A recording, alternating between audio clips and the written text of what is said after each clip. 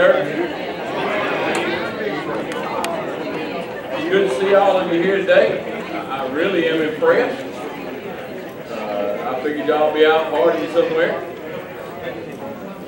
Y'all just waiting on the preacher to hush, right? That's what I think. You would look in your bulletins. There's several things going on in and around the church. I just want you to be aware of those. Again, Vacation Bible School is getting here faster and faster, so if you are willing to and you feel like God is leading you to, sign up on that. We'll find you a place to serve. I promise you we can figure out a place that we can put you. I have shamed the church for the last 2 weeks about our mission hall on this side over here. Some of you have missed some of that, so I just figured I'd do it again this morning. The church cannot move forward without the people of the church doing something. It's not always up to the pastor. It's not always up to those who are paid staff. It's all of us working together. And we need you to get out here and look at these lists out here, find a place that you can plug in and put your name on there. It doesn't mean you have to be in charge. It just means that you're available and you're willing to work. So we need you to do that if you will. Other than that, I don't have any other announcements other than the ones that are in your bulletin. Make sure that you look at that. This morning it is Memorial Day. We do want to honor those who have fallen. We also want to honor those who the families of those who have fallen. So if you are a family member has fallen or have someone who has fallen, I'm going to ask if you would stand at this time.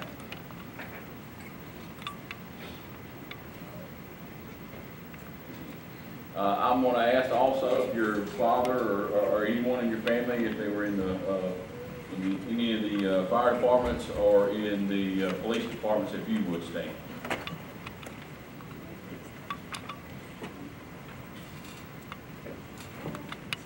I'll take a look around.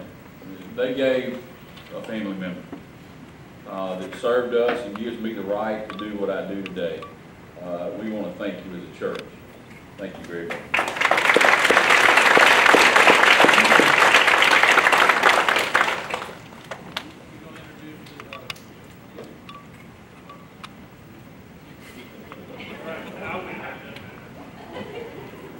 Before we play the next video, we do have some special guests this morning.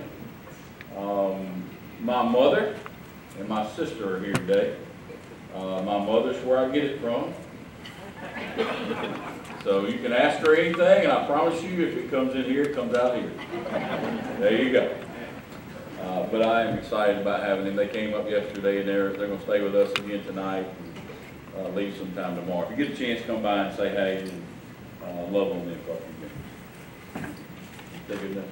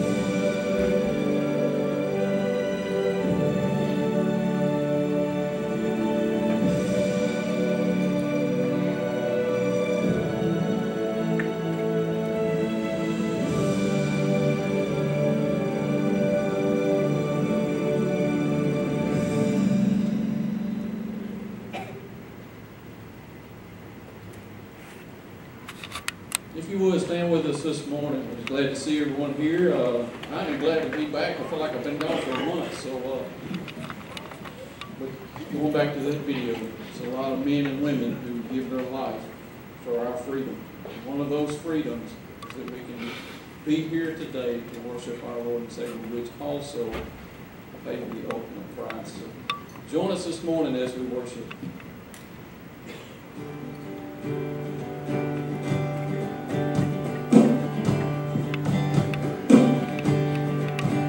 Give thanks to the Lord, our God and King. His love endures forever. For He is good, He is above all things.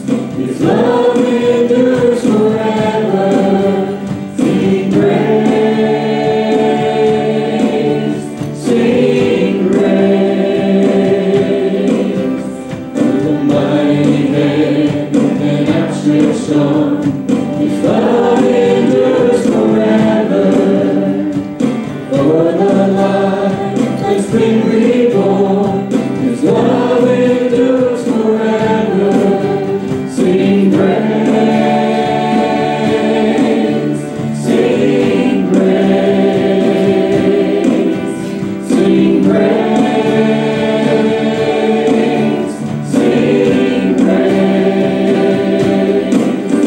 Forever God is faithful, forever God is strong, forever God is with us, forever, forever. From the rising to the setting sun, His love endures forever. And by the grace of God we will carry on. His love endures forever. Sing praise,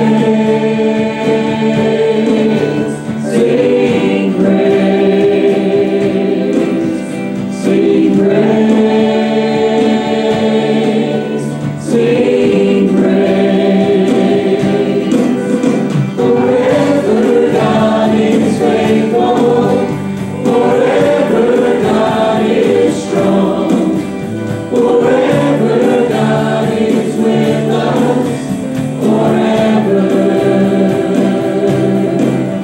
forever God is faithful, forever God is strong, forever God is with us, forever, forever.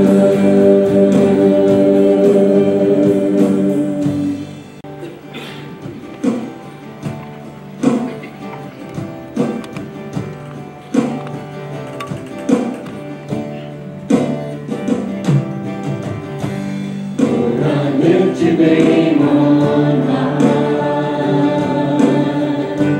Lord, I love to sing your praises. I'm so glad you're in my life. I'm so glad you came to save us. You came from heaven to earth to show the way from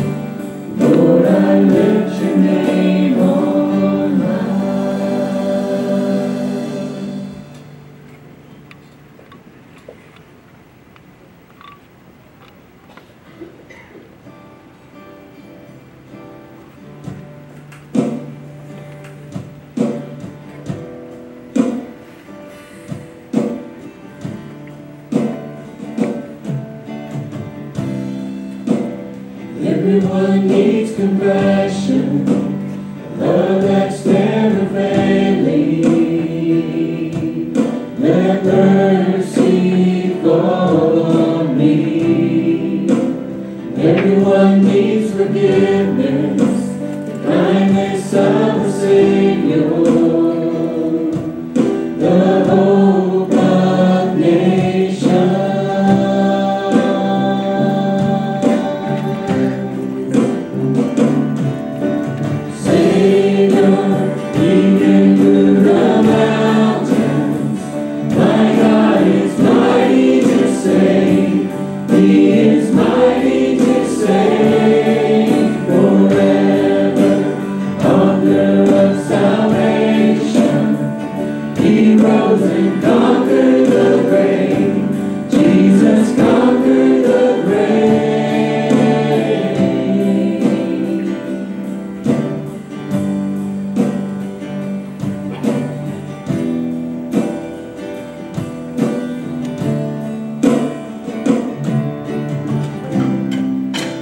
Take me as you find me, all my fears and failures.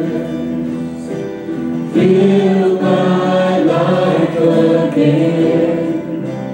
Give my life to follow everything I believe in. Now I surrender.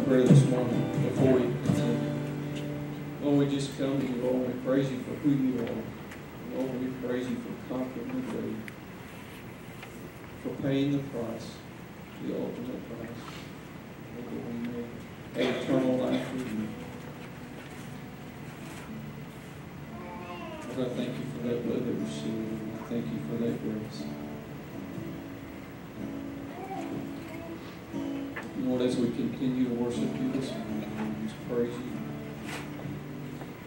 Hold you above everything.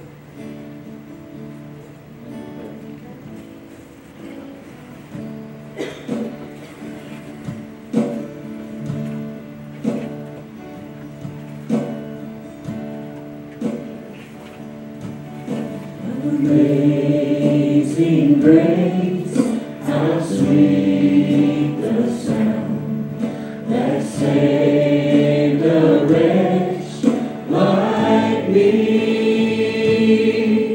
I once was lost, but now I'm found.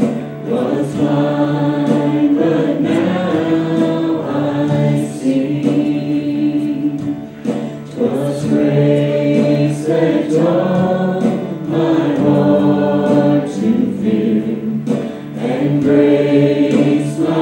tears relieved.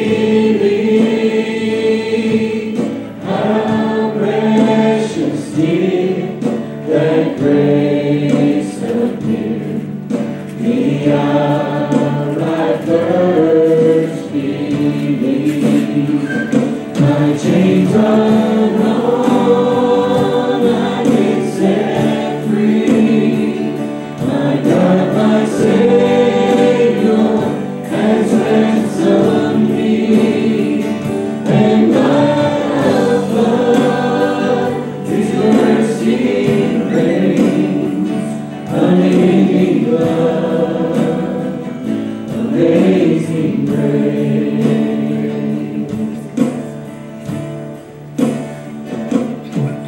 The Lord has promised good to me. His word, my hope secures. He will my shield and portion be, as long as life endures. My chains are gone, I've been set free.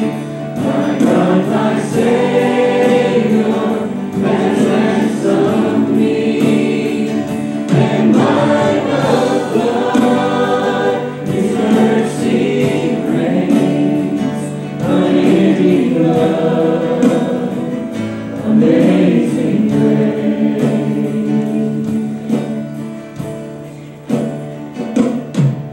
The earth shall soon dissolve like snow. The sun forbear to shine, but God, you call me here below, will be forever mine. Will be forever mine. You are forever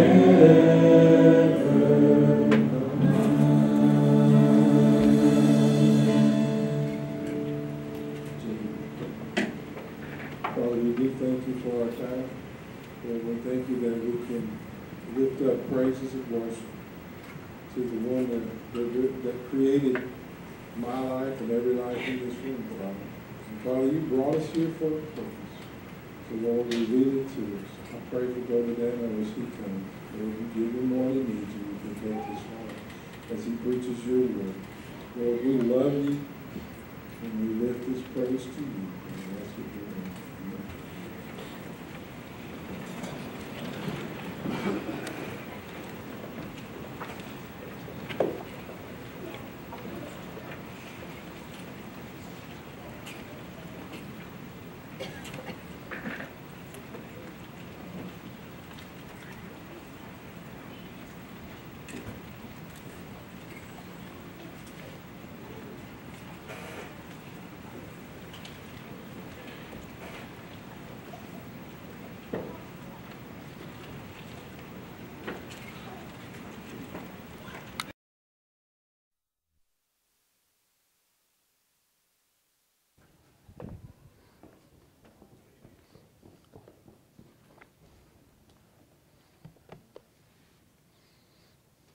If you have your Bibles this morning, turn to John chapter 6. John chapter 6.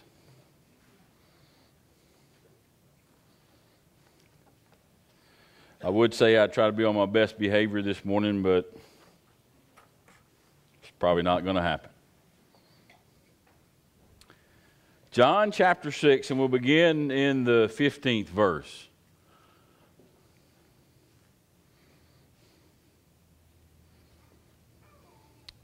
John chapter 6, beginning in the 15th verse. If you would, stand out of reverence to the reading of God's holy, infallible word. Verse 15 says, perceiving that they were about to come and take him by force to make him king, Jesus, withdrew again to the mountain by himself. When evening came, his disciples went down to the sea, got into a boat, and started across the Sea of Capernaum. It was now dark, and Jesus had not yet come, and the sea became rough because of a strong storm, or a strong wind was blowing. When they had rowed about 3 or 4 hours or 4 miles, they saw Jesus walking on the sea and coming near the boat, and they were frightened. But he said to them, "It is I, do not be afraid." Then they were glad to take him into the boat, and immediately the boat was at land to which they were going. Let's pray. Father God, we thank you for this day. Father, we thank you for the time of worship that we've had. Father, I ask now, as you already have, take over this service. Father, take over our hearts, take over our minds, take over anything that may distract us from your word this morning. Father, I bind Satan from this place. I ask your presence to abound. Father, as I do each and every week, Father, I ask that you remove me from this pulpit. Father, that your word will be spoken. Father, that I'll just become a mouthpiece for your words. Father, we thank you and we love you. It's in Jesus' name I pray. Amen. As we read John chapter 6 and as we look at John chapter 6, it doesn't sound a whole lot like Matthew or Mark, does it? About Peter wanting to walk on the water with Jesus, by him wanting to go out there. But you have to remember, and we have to keep reminding ourselves, in John, this is not about other people. This is about Christ. And this is about the person of Christ and who he is. John's writing is revealing who Christ is.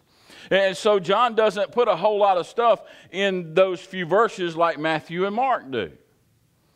They don't put the time of day. He doesn't do a lot of those kinds of things, but the other Gospels do. So we have to make sure that we understand that John doesn't leave anything out. He's just pointing to Christ.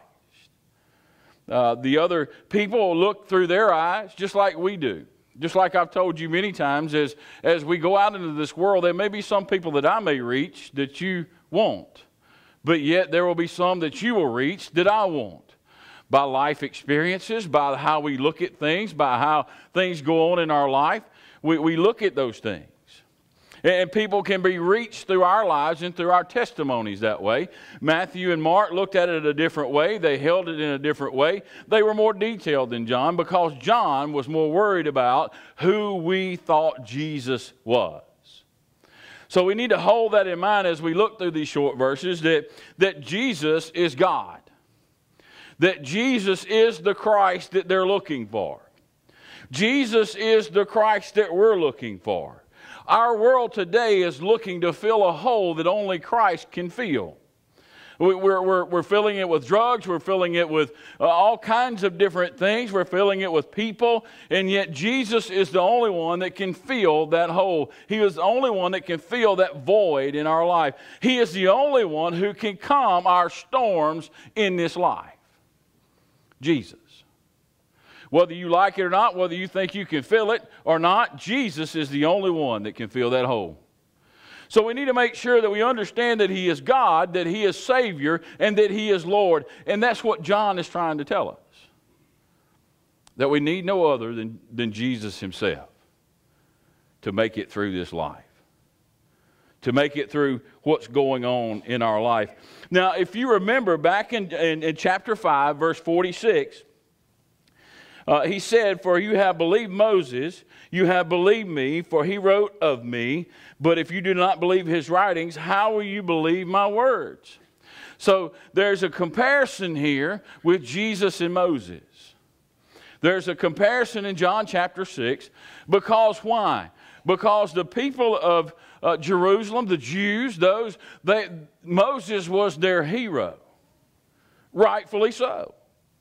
Moses is the one who came into Egypt and liberated them from Egypt, brought them out of Egypt. He's the one that got them across the Red Sea, got them through the wilderness, over into the Promised Land. So he was their hero.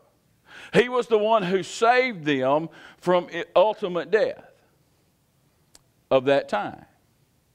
The Old Testament is the New Testament revealed. We need to make sure that we understand that as we go through the New Testament, it reveals the Old Testament. It reveals to us what the Old Testament meant about things, and this is where we are. Is that as they were looking at Moses as their hero, here comes Jesus, the ultimate Savior, the Messiah. What did Moses say in Deuteronomy chapter 18, verse 15? It says, the Lord your God will rise up for you a prophet, or the prophet. That's a capital P. That means he will rise up, the Messiah, that he's coming. So Moses wrote about the Messiah. He wrote about the one who is coming, who would be greater than him. He says, the prophet like me from your midst, from your brother, him, with a capital H, Jesus, you shall hear.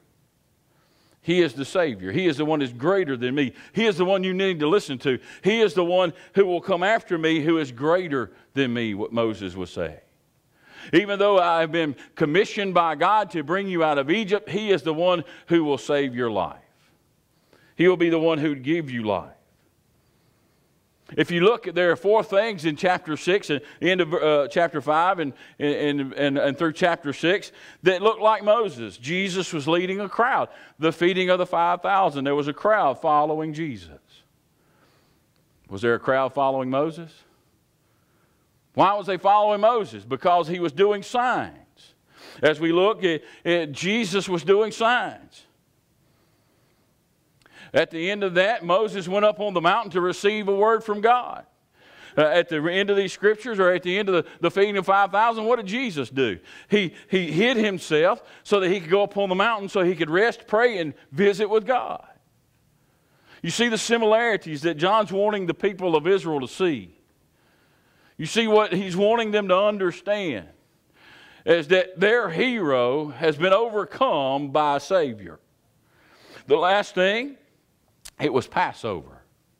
What was Passover?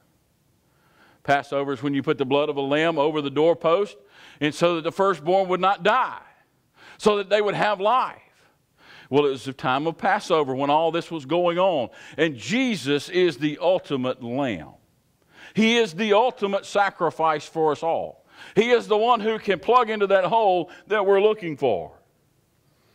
It says in verse 16, it says, when it was evening, his disciples went down to the sea and got in a boat and started across the Sea of Capernaum. Now, this sea is like 16 miles long and about 4.5 miles wide. And where they were going up the edge of it, which was about 4.5 miles. Now, they didn't have a Johnson 25 or 50. They rowed. That's what they were doing. Or by sail is how they would get there. It's how they would do it. But you notice it says it was evening. In other words, it was late in the afternoon when they decided to go. Now in Matthew and Mark it says that Jesus put them in the boat and sent them across. John doesn't tell us that. We just know that they went and got in a boat that evening. We know that Jesus is not with them. We notice that he is not in the boat with them. It says, it was now dark, which is about the 4th watch, about 3 a.m., anywhere from 3 a.m. to 6 a.m.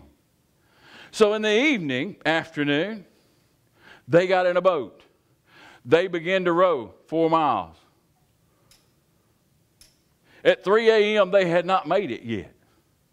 Have y'all ever been in a place where y'all just think, well, I know there's 2 that thought they wasn't going to make it yesterday. Especially Mama. She kept wondering when they was going to get here. It ain't that far, is it? Have you ever wondered, it's like, man, I'm just never going to get through with this. Maybe you got something going on in your life today, and maybe you're thinking, man, I'm never going to get through with this. I keep fighting against this wind. I keep fighting against this problem. I keep fighting, and it seems like it's just getting darker and darker. It seems like it's getting longer and longer. God, where are you? I can't fight much longer. God, I'm rowing as hard as I can.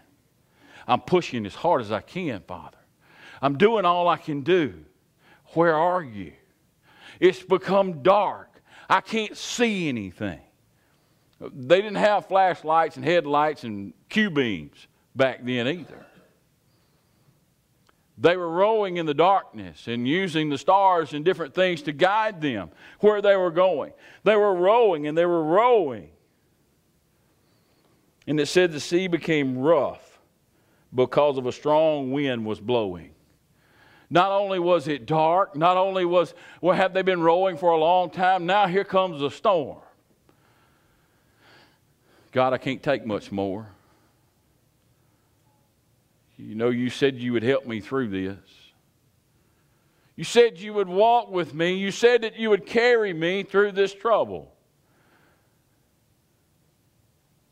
We got in a boat late in the afternoon. Now it's 3 o'clock in the morning, and now, God, it's storming out here. Where are you? You ever felt that way? I look around this building, and I know you felt that way. I felt that way. The storm is raging. Now you have to understand that this lake is in a funnel. So at any time the wind starts blowing, it can get bad just like that. I can remember my dad, we used to live close to a reservoir.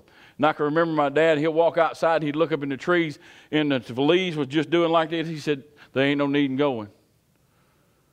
Because it'd be white capping on the reservoir. But it's like in a bowl, and when that wind comes over that hill, it can stir the waters. And it can make it dangerous. Even fishermen of that day knew how quick that it could get bad. These men were men who were fishermen, men who knew what it was like, knew how bad it could be. Yet they went anyway. They went into the storm that had been created. And when they had rowed about 3 or 4 miles, man, that's a long time to be rowing, isn't it? In the dark, from evening to 3 o'clock in the morning. It seems like all hope was lost. We ain't never going to get there. How many of you got youngins going, are we there yet? I've heard that before. How much longer? I want to say to a young lady that's probably going, and maybe hopefully she'll watch, but that's about as far as Walmart to back. That's how we used to measure things around home. Well, how far is it? Well, about as far as Walmart and back. They were only going 4 miles. You would think they could have got there by now. You're talking about the disciples. There's several men rowing in a boat. But a storm came up on them. And it got harder. You see, storms going to come. And they're going to blow. Even if you're in a storm already. Even if you don't know the outcome. Even if you don't know what's happening. Even if you don't have a clue. The storm may get harder. It may get worse before morning comes. You see, they saw Jesus walking on the sea and coming near the boat. They saw Jesus at a distance in this storm, and Jesus is walking the waves. He is walking on the water. What is their reaction? They were frightened. I believe it is either Mark or Matthew says, here comes a ghost. There's a ghost coming. They were frightened about Christ. They were frightened about Him coming on the waters. And yet they had just saw Him feed 5,000 men and women and children of about 15,000 with 5 loaves and 2 fish. And yet Jesus is walking on the water, and they didn't have faith. In the midst of their storm, they were more worried about the storm than they were about the Savior walking on the water. So many times we get distracted by the things around us. We get distracted about the storms around us, and we become frightened to let God have it. Well, I can't let you have it, God, because I have to control it. I got to have my hand on it. We become frightened to give God everything. We can become frightened to let Him have our life and have our problems and have our storms. Well, I just don't know that you can handle it, God. Yet we read time and time again, He is the God of all God. He is the King of all kings. He produces miracles, and He gives us life through the blood of Jesus Christ. And yet we cannot trust Him. Why? Beats me. I do it too. He says, have faith. They were frightened because they saw the Lord coming across the water. They were frightened because they didn't understand. They were frightened in the midst of their storm. They were more worried about themselves than following God. How many of us are more worried about ourselves than following God? Now I'm fixing to be ugly. I know that's a shock. I am so happy to see every one of you here today. So happy. And please don't take anything away from this other than I am so happy that you're here. But this church house should be full. Memorial Day is not about beer and boats, unlike some other people think. You see, Sunday's for the Lord. And we should be about His business on Sunday. Now, I'm all about having a good time. You see sitting up on the hill camper that my wife and I have, and we're going to go camping at some point. I got a boat out there too, and I'm going to go fishing at some point. But that does not negate the fact that I've got to be about God's business. And that's where we should be. You see, we're more worried about ourselves than we are the call of Christ on our life. You see, those guys in that boat, that storm was raging, things were going on, things were happening. They didn't know what to do, and yet the one who was walking across the waters was one who could calm their storm, the one who could give them life, and they were too frightened to give it to them because they were more worried about themselves than the Savior walking across the water. How many churches, how many people, how many Christians are that way today? The reason our churches are not full is because we put Christ on a back burner. We put Him on a shelf. And we only want to call Him out when the storm comes, and yet when the storm does come, we don't trust Him to take care of the storm. How many times have I told you, if you know Jesus Christ is your Lord and Savior, it doesn't matter what this world can do to you. It doesn't matter what kind of cancer you may or may not have. It doesn't matter if you die, because you will only die physically. You'll never die spiritually. Not ever. So what can Satan do to me? Absolutely nothing. He can just make it better for me. Paul said, to die is what? To gain. I'll be walking the streets of gold. I'll be shouting with the rest of the bunch up there. I told you I was going to the other side, right? Where they smile and sing and raise their hands and clap and have a good time. I ain't going to be on that Baptist hall where everybody's lips is pooched out and the arms is crossed.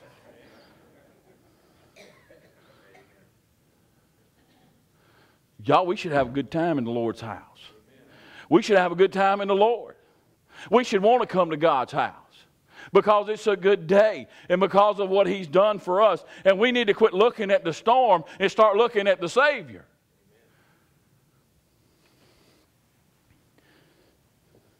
But they were frightened. Can I tell you this morning, Jesus is calling out, regardless of what's going on, regardless of what's happening in your life. But, I love that word but in the Bible. God changes everything with one word, and it's called but.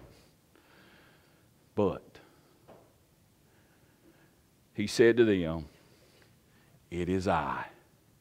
Don't be afraid. Jesus said, it's me, boys. It's me. It's the one who can save you. It's the one who can save you from your mess. It's the one who can calm your storms. It's the one who can give you life. Don't be afraid, because I hold your life in the palm of my hand. Don't be afraid. I got this. I got this. It says, and they were glad to take him in the boat. When they realized who he was, when they realized what he could do, they realized that the Lord Jesus Christ had come near, had come to calm their storm. They were happy that he was there.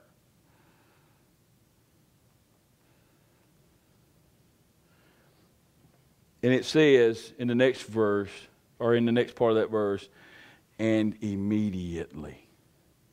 It didn't take a while.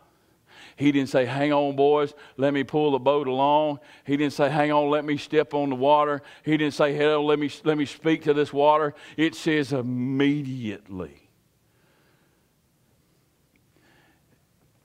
When you ask Jesus Christ into your life, when you ask him to be your Savior, immediately you are saved. And there is absolutely nothing that this world nor Satan can do about it. That's why he gets so mad. That's why he messes with us so much. Is because he can't do nothing about it. And if he can render us ineffective, then he's done his job. That's the reason our churches aren't full, is because we've been rendered ineffective. Why? Because we're more worried about ourselves than we are about the body of Christ and the work of Christ.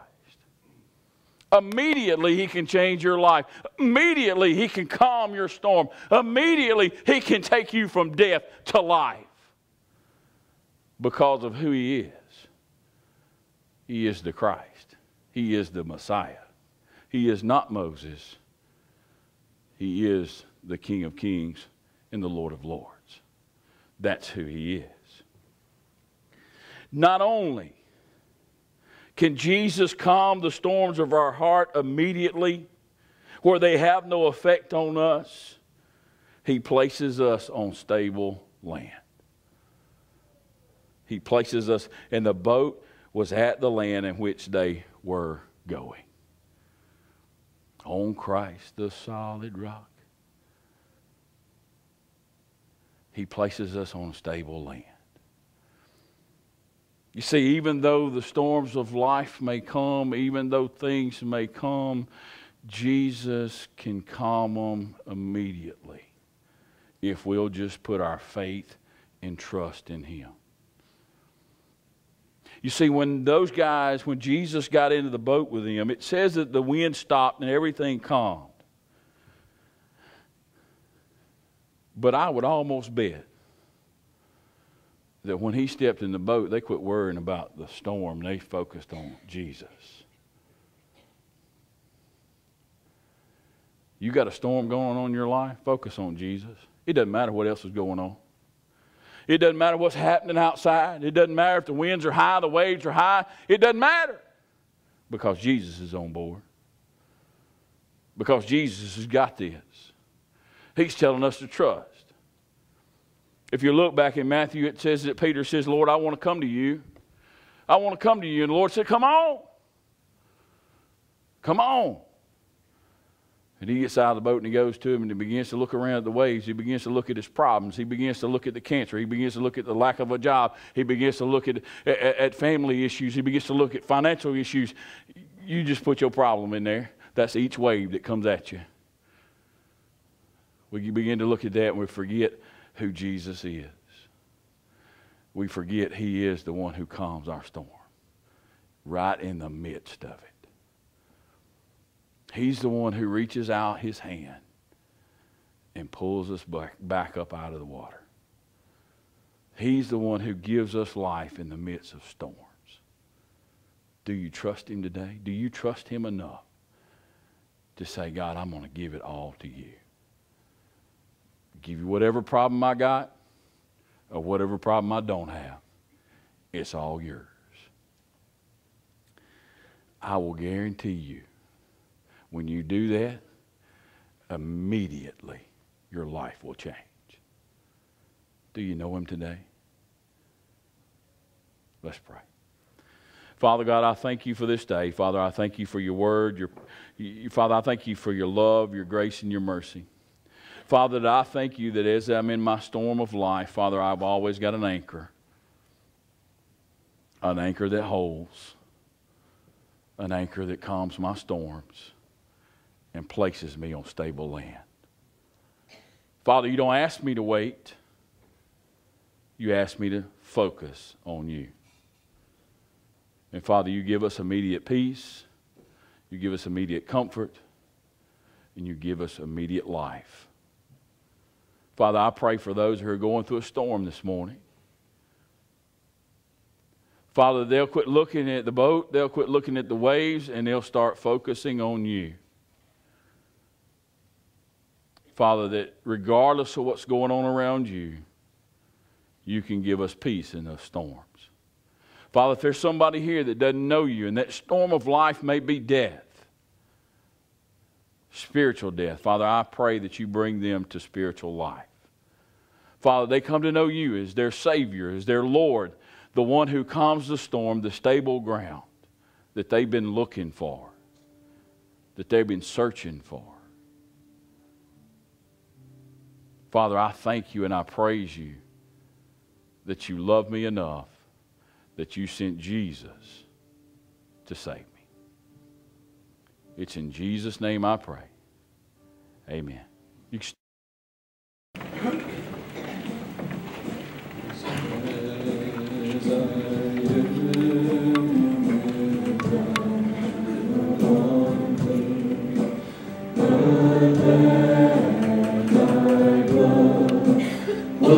shed for me, and that thou bidst me come to thee, O Lamb of God, I come,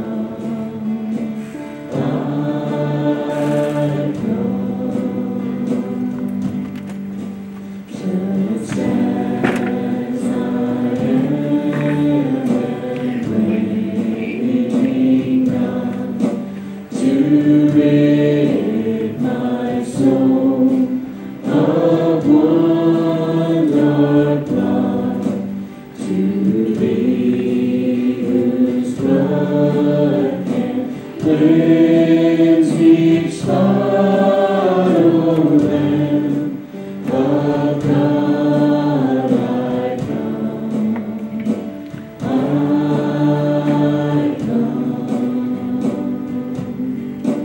I come broken to be mended, I come wounded to be healed, I come desperate to be rescued, I come empty to be filled, I come guilty to be pardoned by the blood of Christ the Lamb, and I'm welcome with open arms, praise God, just as I am. Again, thank y'all for being here today. You just don't know how it does my heart good to see this church full on a day like today. Thank you for taking the time to come. It could be a whole lot more full. Y'all get out there and tell folks that Jesus is in the house. Not just up to me, it's up to all of us to do that. Thank you for taking the time out of your day to come worship the Lord. I'm going to do this and she's going to kill it. Come on.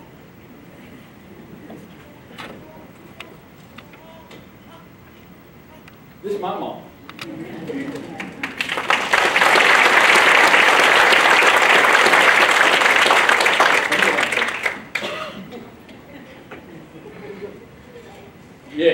Yeah, she's crying, I think. Don't make me cry. This is my sister.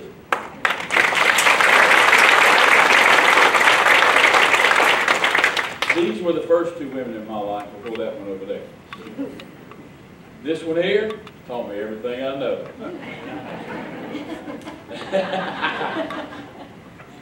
Thank y'all again for being here.